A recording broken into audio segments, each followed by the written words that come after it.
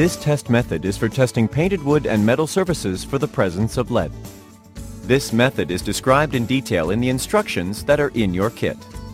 For this test, you will need one or more 3M Lead-check swabs. 3M Lead-check swabs can detect lead at the level of 600 parts per million. Note, you will need a separate 3M Lead-check swab for each area to be directly tested. You will also need a sharp utility knife. You should also have some alcohol wipes on hand to clean the blade of the knife before and after testing each area. This is done to prevent cross-contamination. It is important that each test be conducted in exactly the same manner.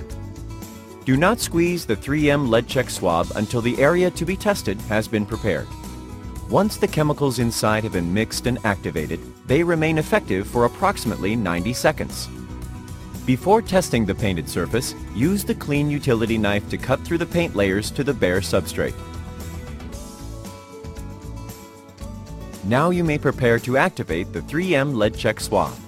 Note that there are two separate glass ampules inside each 3M Lead-check swab, and that both must be crushed to activate the reagent liquid.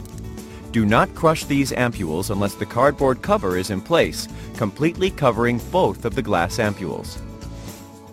Now, activate the 3M Lead-check swab by firmly squeezing each end at the points marked A and B on the cardboard cover until you can feel and hear the ampules inside being crushed.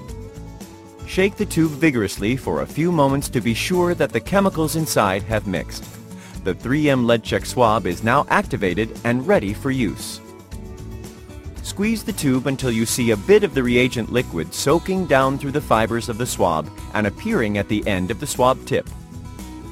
Firmly rub the wet tip of the swab across the surface at the point where you cut through the paint layers. Continue to gently squeeze the sides of the tube. Apply only enough pressure to keep the tip wet with the reagent liquid. If lead is present in any of the paint layers, you may see a pink to red reaction on contact. Red means lead. If not, rub the area until color develops, but not longer than 30 seconds. If the swab and surface remain unchanged after 30 seconds, lead has not been detected. If the test is negative, confirm the reactivity of the 3M Lead-check reagent by squeezing a drop of the reagent liquid onto one of the test confirmation cards. The circle should instantly turn red. Don't forget, red means lead. Testing some industrial paints requires longer development time. Read the instructions regarding chromate paint in your instruction sheet for more information. Pigments containing lead chromate are rarely found in household paints. 3M Lead-check swabs do not expire, so when filling out the EPA form, use the lot number shown on the swab in the expiration date field. The lot number can be found on the cardboard cover or on the plastic tube underneath the cardboard cover.